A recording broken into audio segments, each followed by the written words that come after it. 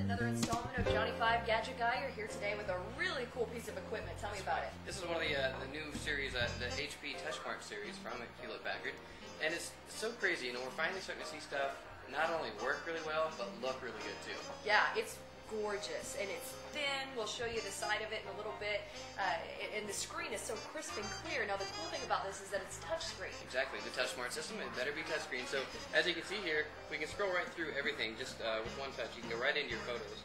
Just touch right on it. It's going to load the photos. Here they come. You got all your photos right here. Just go ahead, yeah, pick one. Okay, so you don't even have to press very hard. No, actually, believe it or not, you don't even quite get to the screen when it senses you. Oh, and you can see, it's just kind of like an iPhone thing. Exactly. If you've seen the iPhone and how that works, just dragging it will scroll through your pictures. Right. What other features does this have? Well, other than that, we can come back to our home button.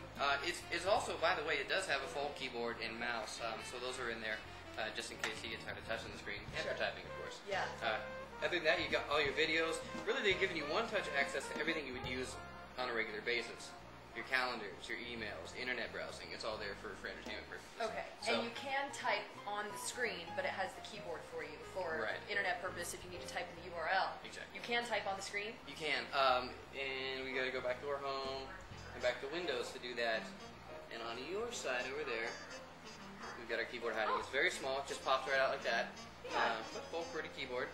Yeah, easy to use. Yep. Very nice. I think it could be a little frustrating at times if you start hitting the wrong buttons. I'd probably revert back to the normal keyboard pretty quickly. Yeah, definitely. Now, this is available to everyone. How much is it? You know, these start around $1,300. I think fully decked out, you can push them up over $2,000. Not bad. $1,300. If you want to look cool. Yeah. I mean, Exactly. really, it's a cool. And you mentioned a really cool thing because if you're not into having this as your main computer, if you could buy a smaller version just for your kitchen, maybe for recipes or cooking or a quick internet search, that's a good idea. Yeah, and that's where it's been my last couple of days, was in my kitchen. Yeah, if you need to stir and look up a recipe at the same time, you can easily use the touchscreen. So, very, very nice. Yep. Anything else you can tell me about this? You know, other than that, not a whole lot. It's got some cool design features. You know, it does have a light. You can't see it here. At night, this is kind of like a nice little night light in my kitchen. It also illuminates your keyboard so you can see that. Other than that, you know, pretty straightforward computer, just touchscreen. Yeah, really cool. Awesome. Thank you so much, Jonathan.